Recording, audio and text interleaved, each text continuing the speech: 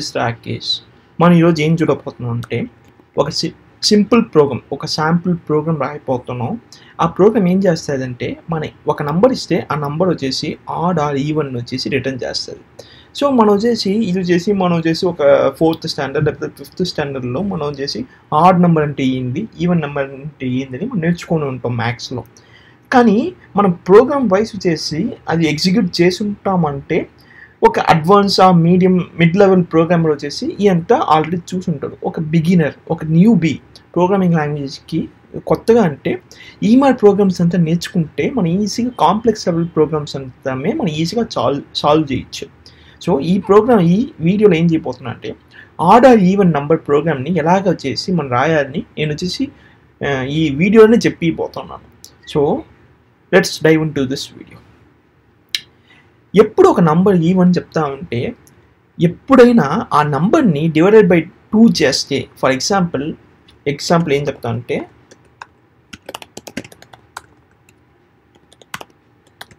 10 divided by 2 ఇస్తే ఇప్పుడు ఏమొస్తుందంటే కోషంట్ వచ్చేసి క్యూ అంటే కోషంట్. సో కోషంట్ ఎంత వస్తుందంటే 5 వస్తుంది. అదేలాగా ఆర్ అంటే రిమైండర్ ఎంత వస్తుందంటే 0. సో రిమైండర్ అంటే మీకు తెలిసి ఉంటుంది రిమైండర్ అంటే ఏంటంటే అదేలాగా ఒక number for example 11 divided by 2 చేస్తే కోషంట్ ఎంత వస్తుందంటే 5, రిమైండర్ వచ్చేసి 1 వస్తుంది. సో ఎప్పుడంటే a number is even if it returns 0 as a reminder when we divided it by 2. A number is odd if it returns 1 as a reminder when we divided it by 2.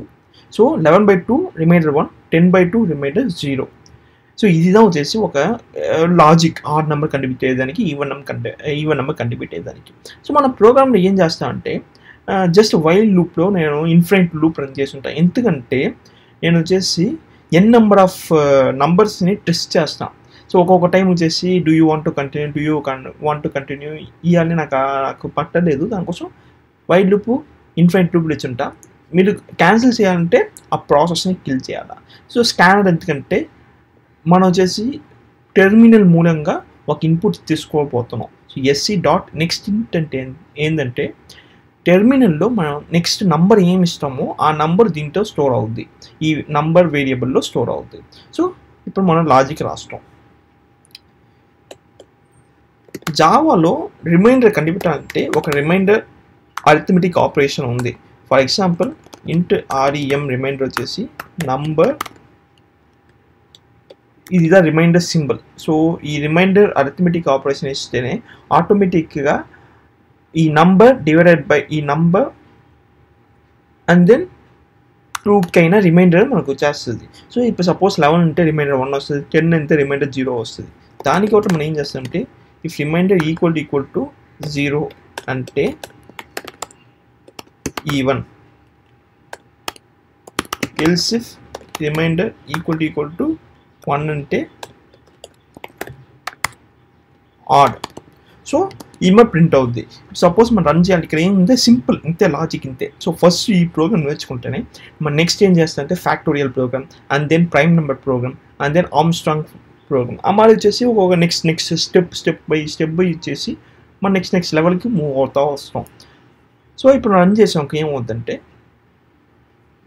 So ఇక్కడ number మనం ఇచ్చి first వచ్చేసి 2 ఇస్తున్నా even, 1 ఇస్తున్నా add, 0 ఇస్తున్నా even, so 12 ఇస్తున్నా even, 13 ఇస్తున్నా add.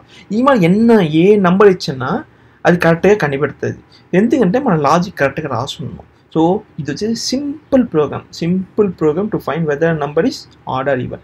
Next ప్రోగ్రామ్స్లో మనం ఏం చూస్తామంటే factorial, prime number, complex programmes కూడా మనం వచ్చేసి కవర్ చేస్తాం. So thanks for watching this video.